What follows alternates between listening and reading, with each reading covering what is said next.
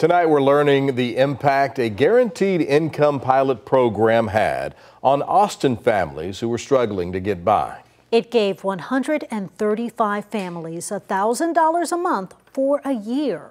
KVUE's Matt Fernandez shows us how those families spent the money and for some, how it turned their lives around. I've come a good long way. This is Taniqua Brewster. She's a mother of 5 who lives in Austin. You can see that bright smile she now has on her face, but it was a different story a couple years ago when she fell on tough times. We were struggling with the rent payments because everything had increased. Eviction was happening, lights, utilities. There was so many things going on. Brewster says she was working part-time and it was really tough to get by. She and 135 families were selected to participate in Austin's Guaranteed Income Pilot Program, a partnership between the city and Up Together. It was a year-long program that ended in 2023. It gave families $1,000 per month a year, meant to help families struggling with rent, but they were allowed to use that money any way they wanted. Brewster says this help changed her life. It gave housing security.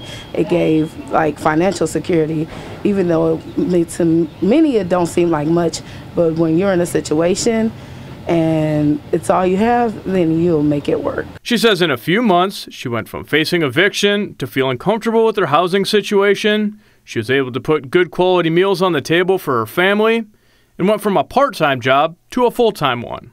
Now I'm working full-time because I was able to get a certification as a leasing agent.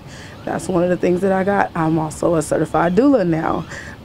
It was motivation to do more. The Urban Institute interviewed people like Brewster who took part in the program and put together a final report how the program impacted them. Mary Bogle was the principal investigator. She found the majority of people used more than 50% of the money towards rent. Folks remained substantially more housing secure than they were at the beginning of the pilot, and their incomes had gone up. Families spent the rest on other things like food, and it was able to help people's mental health, relieving some stress during that time. It wasn't just that they felt more food secure, they increased the quality of the food they were eating. They were eating healthier meals. Bogle says overall, the program did what it was supposed to do. When you give people their own choice of how to spend a resource, they're pretty good at getting themselves out of difficult financial struggles. I just want people to know that just because someone is underserved does not mean that they don't deserve anything better than what they have.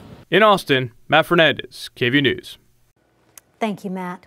The city's replacement for that guaranteed income program started back in June, and it's called the Family Stabilization Grant Program. The $1.3 million plan targets households experiencing financial hardship, especially those with children. And it provides families $1,000 a month for an entire year. And those families were specifically chosen by 6 local organizations based on need. There was no open application process. Back in April, Texas Attorney General Kim Paxton blocked a similar guaranteed income program in Harris County. Now, the Texas Supreme Court ruled that county must hold off paying people through its Uplift Harris program. The program aimed to give $500 per month to about 1,900 Harris County residents for 18 months.